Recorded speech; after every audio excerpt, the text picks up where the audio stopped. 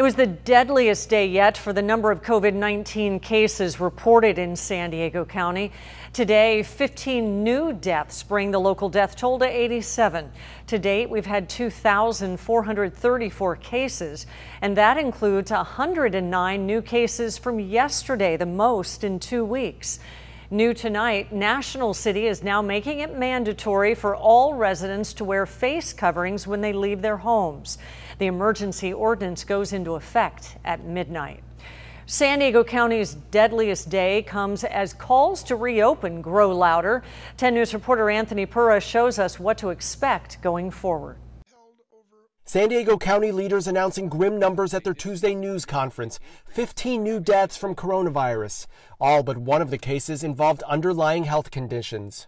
We're not out of this. Deborah Mosheri is someone with underlying conditions too. She is more vulnerable to the virus. I have probably gone into a medical clinic at least 6 times in the last 2 weeks for certain things that I need. And she wants people to remember about those at risk like her, but also all the medical workers that risked their health and their family's health during this pandemic.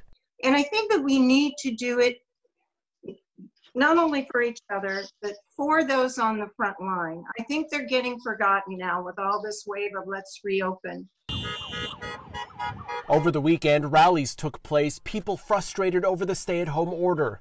On Tuesday, the city of San Diego reopening some of its parks at a limited capacity, outlining strict social distancing rules for users. It's nice to have the option to go out and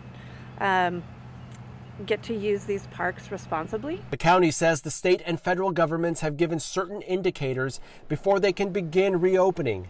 It includes seeing a 14-day downward trend of COVID-19 cases, but that's not something they're really seeing. It's erratic at best, and some might say it's level, but it's not moving in the right direction. However, the county is looking towards the future, saying they will again reevaluate the situation next week. We will determine next week what, if anything, that we can do in terms of dialing down. Anthony Pura, 10 News.